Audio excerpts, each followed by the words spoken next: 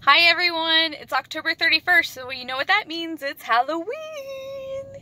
I think Halloween's like my favorite holiday, so I'm really excited when it comes around.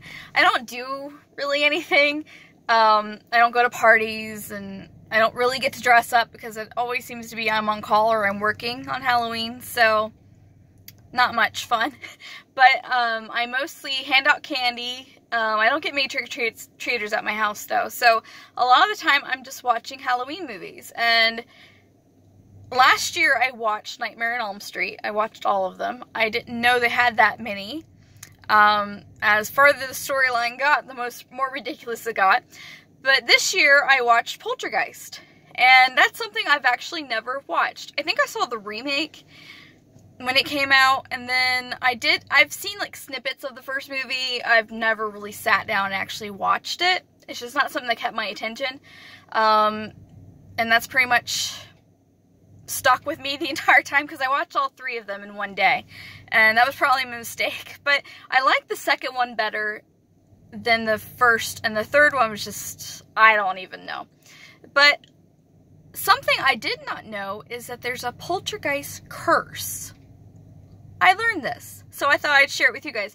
In the spirit of Halloween, we're going to talk about a curse that's on a movie set. And before we get started, look at these. Aren't they adorable? They're little coffins. It says Unus Annus, and if you know, you know. If you don't know what Unus Annus is, you missed a great year. So Unus Annus means 1 year, by the way. That's a different video completely. So today I'm going to talk to you about the Poltergeist Curse. And if you see me looking down, I'm going to look at my notes because I want to make sure that I'm not just making stuff up. So the Poltergeist, if you know nothing about it, it first aired in 1982, so that's when it was released in the theaters. It's directed by Steven Spielberg. It's about this little girl and her family. She has an older sister and a brother, and her mom and dad, and they live in this new house, new subdivision area. They were one of the first settlers, and dad works for the realtor company. One day she starts talking to these spirits that are in the TV through the TV static. And this movie is mostly known for the statement where the girl goes, "They're here," and then in the second one she says, "They're back," and then I think in the third one the spirit actually says, "I'm back." I don't remember. But anyway, so she is sucked into the closet, and she seems to be living in the TV. She's in the spirit world. So, the family eventually finds out that their house was built on top of graves, that the company that bought the land and built all the houses, they took the headstones down, but they left the bodies there. So their house is cursed. I don't know why all of a sudden it just started happening, because it's not like the family just moved in, and they're building a pool, which, as a fear director, I have so many arguments against what I was watching, because they did a 10-foot pool, and they even talked about how it's 10 feet deep, and the excavator did not dig up any bodies. They were deeper than 10 feet. And the time period that they claimed these bodies would be there, they would have been found a long time ago, because they were hand-dug graves.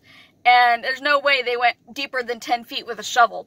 So, and I do know that they add some dirt to lots when they get to building. They do add dirt. But I call BS, okay? But that's not what I'm talking about. Alright, so anyway, there is, like I said, a Poltergeist curse. And basically, every movie has someone that died shortly after filming was completed. So the first one in 1982, the first person to die was Dominic Dune. And she was the daughter, Dana. She's the oldest daughter. She's never even really there. She's just kind of there when plot is convenient for it, to remind you, oh yeah, you have a kid. And then in the second movie, obviously she's not there because she died. I didn't know that she died before I watched the second movie, so I'm like, didn't you have a third kid? You guys are acting like your kid didn't even exist. Like, I'm assuming that if you were watching the show when the second one came out, you knew that she died, so you knew that she wouldn't be there. But in the storyline, they never explained why she wasn't there. Like, it could be implied that she was at college or something, but it was weird. But like I said, I didn't know she died. So, after filming the Poltergeist 1, Dominic was murdered by her boyfriend, and at her home. So she died. The second movie, Poltergeist 2, came out in 1986. This is when 2 actors died after filming. The first actor is the man that played the, he's the cult pastor leader. So he's part of a cult. And if you don't know anything about the second one, you find out that he also and his family was in like a tunnel that's even deeper than the original graves. And this is where he led his cult to, and he convinced them that it was the end of the world. And so they all went into this bunker and just sang songs and prayed to whoever they were following, and no one died on the day that he said they were going to die, so they all just like laid there and died because he wouldn't let anyone leave. So that's who he is.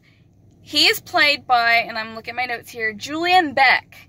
And in 1983, he was diagnosed with stomach cancer. And so he was still struggling with it during this filming, and then after the movie was released in 1986, he died. So you've had Dominique that died in part 1, you have Julian Beck that died in part 2. Also in part 2, there is a actor named Will Sampson, and he's actually been seen in a lot of movies, so I was surprised he's dead. I didn't know he died.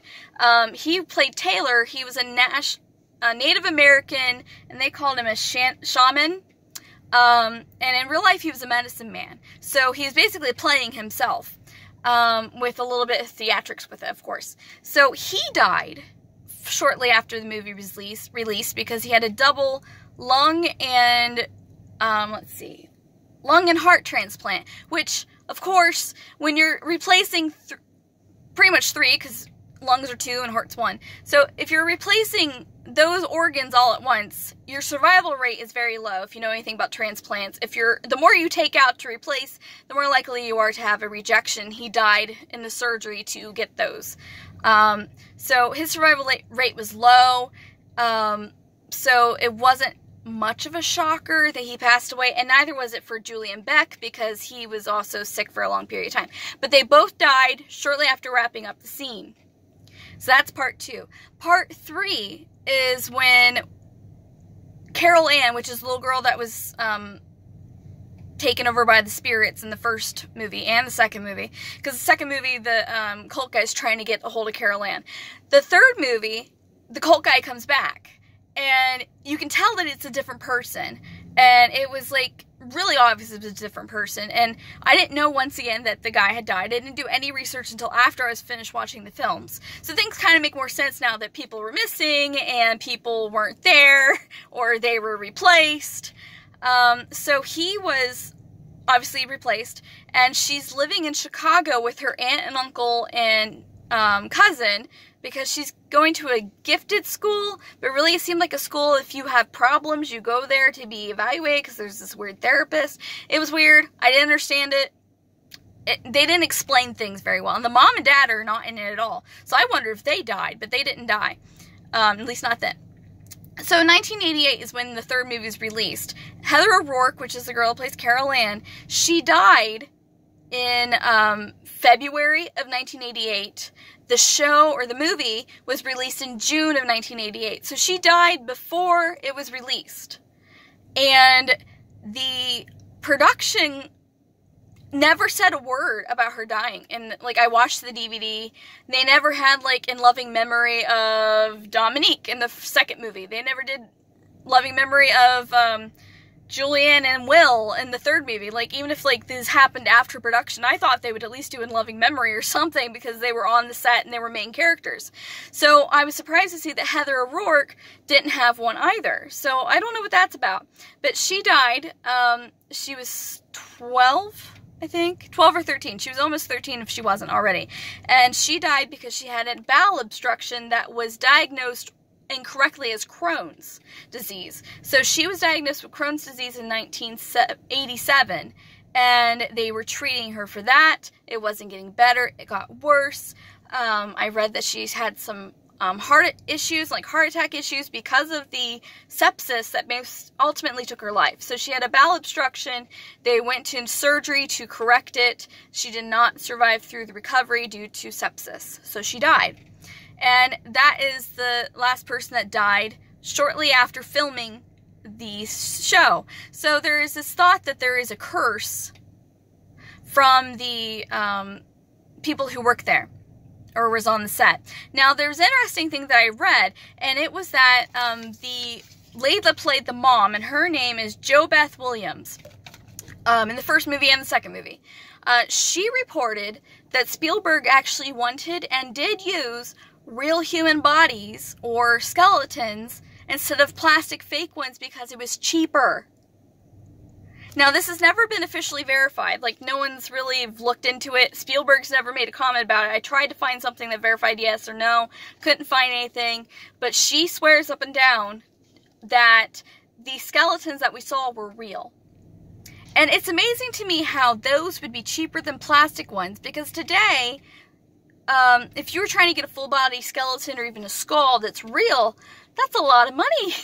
That's a lot of money, because I went to mortuary school and we had a full human skeleton in class, and he was a pretty penny. So I can't imagine what they paid for all those skeletons, because there was quite a bit there. So I don't know if it's for true or not, but she swears them down it's true. So that's where the thought comes that there's a curse, because they used real human bodies on set. And the man that was played by Will Sampson, he, like I said earlier, is a medicine man in real life. And I read that they often saw him, like, saying chants when he was leaving set. And he even did a exorcism on the set after filming one night because it was too intense for him. And so how do you think that made the people feel that worked there? They're like, the medicine man thinks this place is cursed and he's doing an exorcism. This is not good. So that's where I thought it was an interesting, like, scary story that the poltergeist actually has a curse that follows it. I don't know if it's true. I don't know how I feel about it. It just seems like a lot of coincidences as well. If you're a coincidence person, it just seems like a lot of coincidences going on there. Now, like I said, in the second movie, the two guys were obviously already sick, so I don't know. But interesting to think about, and it's a creepy topic for Halloween, so hey, I thought it was cool. And also, I want to remind you that Halloween is for everyone.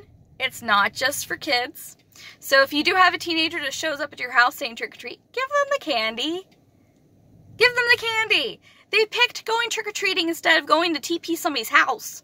Instead of going to a party and drinking and being irresponsible and possibly getting killed because they're drunk driving or something, or they're being stupid.